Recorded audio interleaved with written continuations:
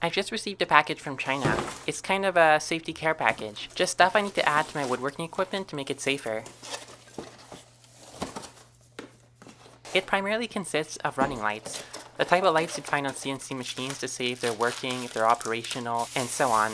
I want to use them on my woodworking equipment to indicate if the tools are plugged into the wall and if the tools are powered. There's a million different ways to get injured on a piece of equipment, and one of those ways consists of you assuming your machine is off when it really isn't. I've heard of many examples of this happening, and it's really something you want to protect yourself from. The typical accident usually consists of somebody using a machine's tabletop to store wood on it while they're working on another machine, and when they reach back for a piece of wood, they put their hand into the tool that is running. Of course, having blade guards on your machine will make a drastic difference, but sometimes the blade guards aren't enough. Blade guards tend to be removed every now and then for different operations, and you can never truly be sure the blade guards are in place. Plus, safety is all about redundancy, and you can never really be sure how an accident will take place, so having more than one safety feature is very important. You may find your machines to be loud and obnoxious, and you may assume that you can always tell when your machine is on or off, but this really isn't the case. When you're in the workshop, you're probably wearing earmuffs and maybe listening to music, but worst of all, you may have left your table saw running, but then powered up your bandsaw, and you won't know your table saw is still running because the sound of the bandsaw will cover it up. I also ordered some new buttons, which look great considering how much I paid for them. I'll start with the jointer because it's probably going to be the easiest one.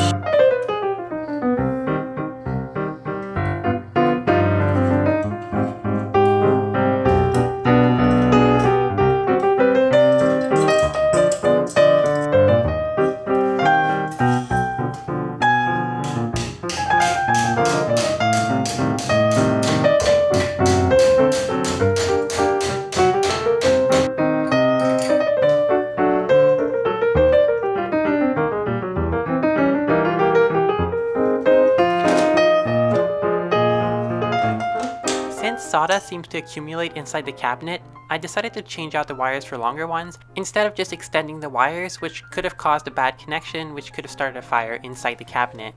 The circuit is fairly simple. I'm going to go directly to the switch, which has on one side 120 volts AC, and on the other, the motor. Next, I'm going to take the two light bulbs, connecting one on the input side of the switch and one on the output side of the switch. The other two wires of the light bulbs, which are already connected internally together, are going to be connected to the other side of the 120 volts AC connection. This way, as long as the machine is connected into the wall, the green light is lit, and if the machine is turned on, the red light also lights up. It's important to note that if your switch is a single pole switch and not a double pole switch, such as in the case of a light switch, the current will just go straight through both light bulbs and back out. This is probably not enough to power the motor, but both lights will stay on. Typical light switches, as you'll see replaced on usually old machines that the original switch is no longer around, are a terrible choice of switch. Never use light switches for a machine. First off, they're not rated for an inductive load whatsoever, but on top of that, they're super dangerous because a piece of wood could simply fall on them and they could turn on. If you choose to use them at the detriment of your safety, make sure you use them upside down. If they're upside down so you have to pull up to turn them on, at least a piece of wood can't fall on them and turn them on in theory. But you could still just bump them, or a piece of wood could fall in a really bad way where it could get caught underneath and push up as it falls a little bit. It's just not a good way. A switch designed to turn on a piece of machinery or a motor is usually going to have a lip around it. That way if something butts against it, it won't turn on the machine. It has to be a deliberate finger that pushes inside the switch to turn it on. If you care for your fingers, I suggest getting switches adapted for machinery. Even cheap switches off eBay that probably don't have any real security rating on them are going to be a much superior choice to a light switch for your machine.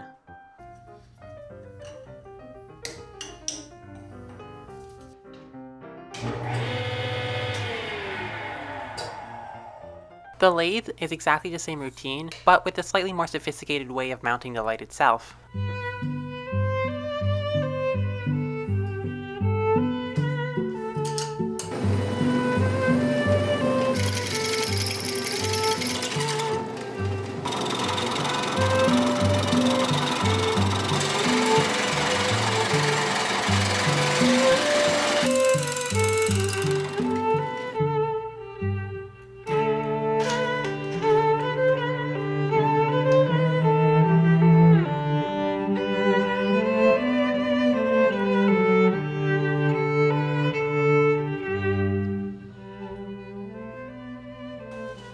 But light bulbs, especially when connected to 120 instead of 240 volts, are quite dim and I don't like it.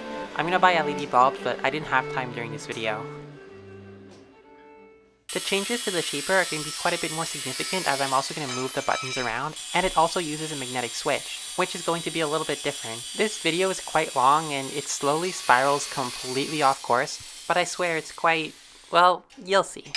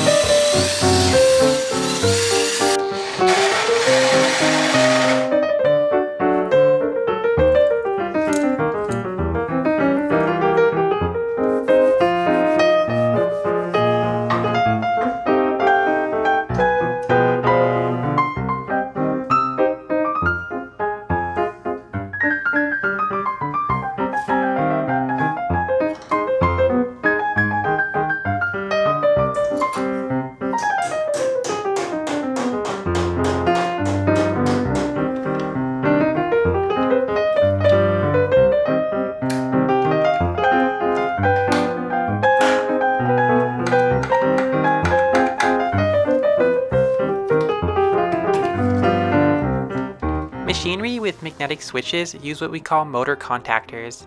It's just like a regular switch, but instead of being activated by a mechanical force, it's activated by an electromechanical force. To activate it, it needs current on the input side. For the scope of this video, the important part to remember is that it's treated just like a regular mechanical switch. You have a light connected to the input side and a light connected to the output side of the switch, or the contactor in this case.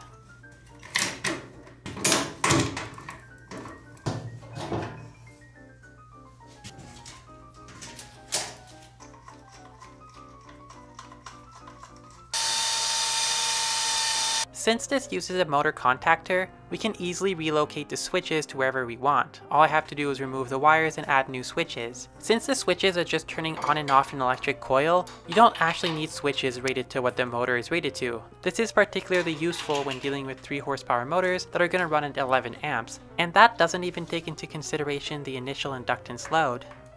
This here is an overpower fuse, which I've never tripped, and I don't think they trip often, so I'll mark it on the enclosure in case it one day flips.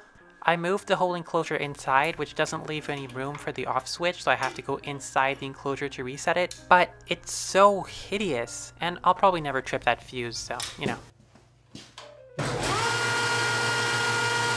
I should mention that the reason I moved the switches was because I felt they were unsafe. I mean, they were ugly, but they were also unsafe. To turn the machine on and off, I had to bend down with my head close to the blade, or at least in the line of the blade, which I think is very unsafe.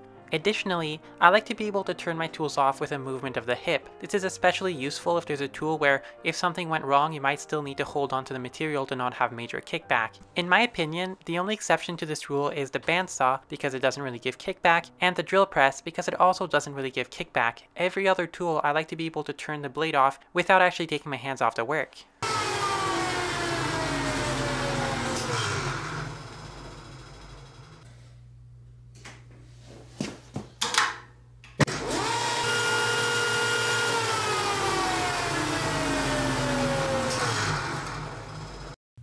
For the bandsaw, I'm just going to mount the light directly on top.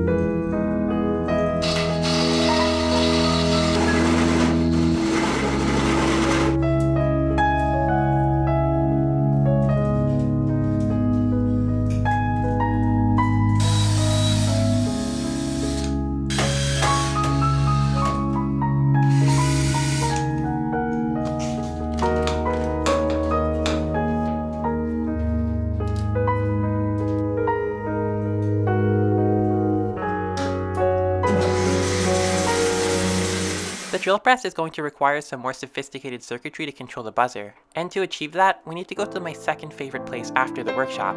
I should mention, if you don't like insects, just skip a minute.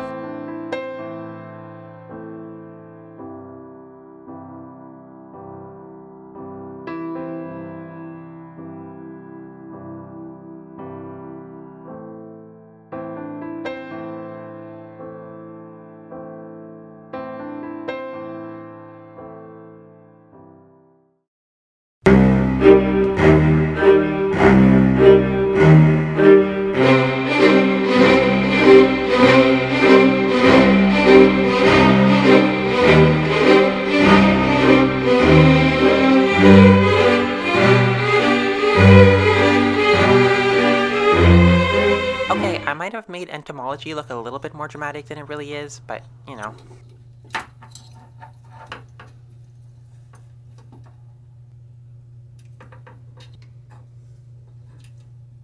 This buzzer was initially controlled by 120 volts, and I want to control it with 5 volts, so now I'm just checking if it has a built-in oscillator and at what voltage it runs at.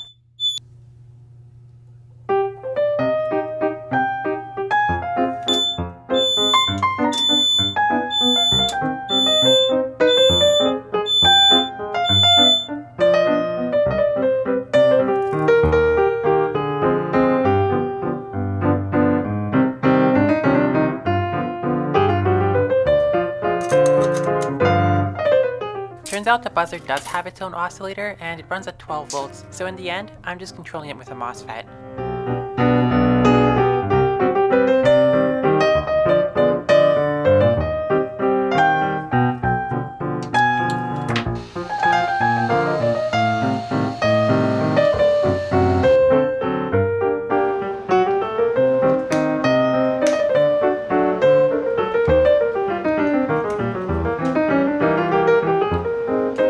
Contactor in the drill press was severely underrated. I actually wired all its contacts in parallel to pretend it could do a full horsepower, but that's a terrible way of doing things. This new contactor is actually correctly rated for the machine.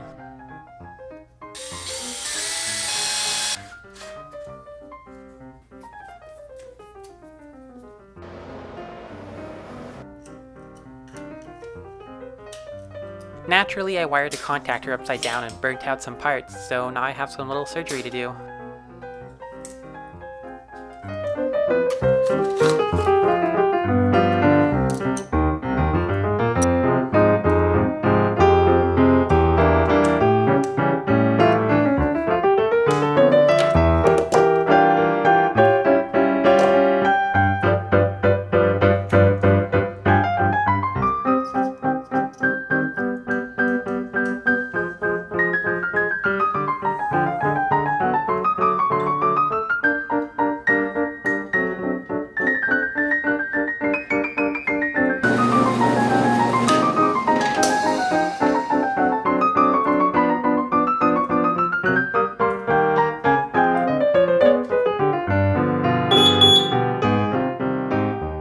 To start the drill press, you must either deactivate the deadman switch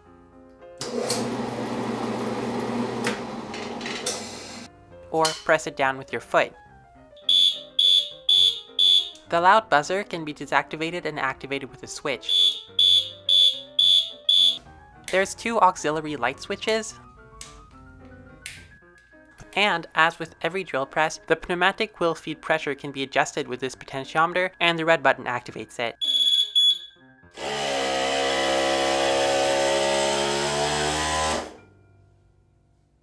After that, another button dumps the air, and there's a button to manually turn on the pump without going through the computer.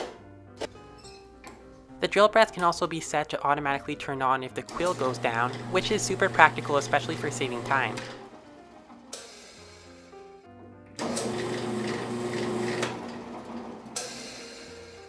Additionally, it can be set to use a deadman switch pedal as an on button. If the pedal is released, the power goes off. If the deadman switch is bypassed in the regular mode, it automatically becomes an emergency stop button, so if you press it, the drill press will stop.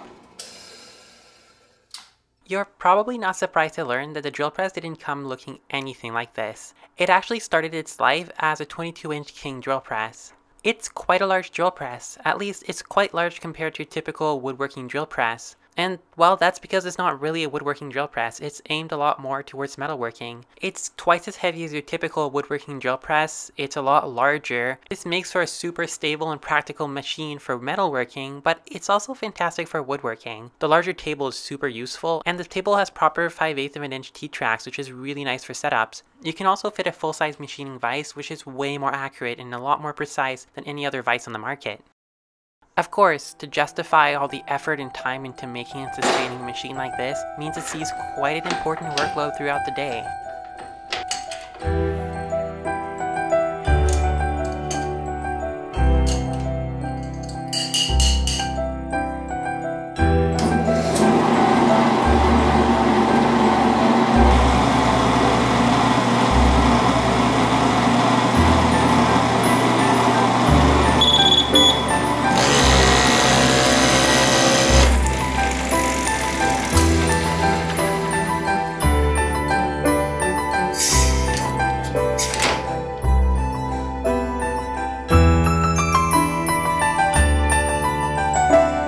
Okay, but on a more serious note, check this out.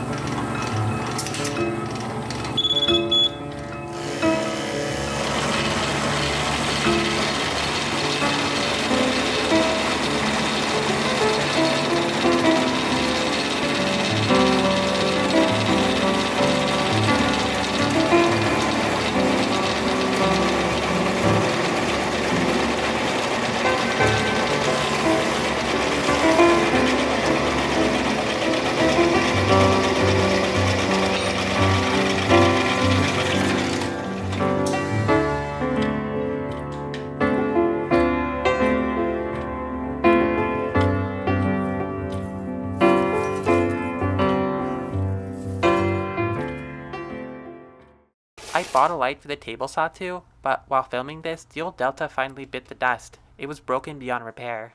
Soon enough, new boxes showed up and it was replaced by a brand new saw stop. Stripped of all its valuables, the Delta was left in the frigid rain to rust, lusting after the days where it used to play a critical role in the workshop. I can't say I don't feel bad, but its days of glory were over. This is my table saw. It's in no way, shape, or form a fabulous table saw, but it does get the job done quite well.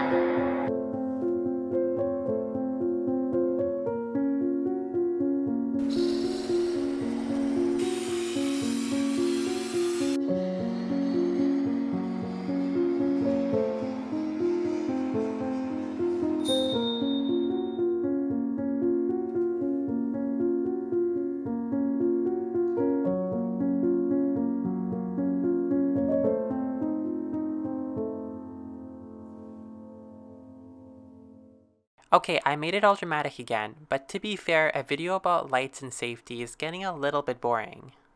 If you have your own tricks or way you modified your tools for safety around the workshop, I'd really love to hear about it. If you enjoyed what you saw, consider subscribing and liking. If you want more content, because I'm kind of slow at publishing, check out my Instagram. I post a lot of random stuff on there. And see you next time.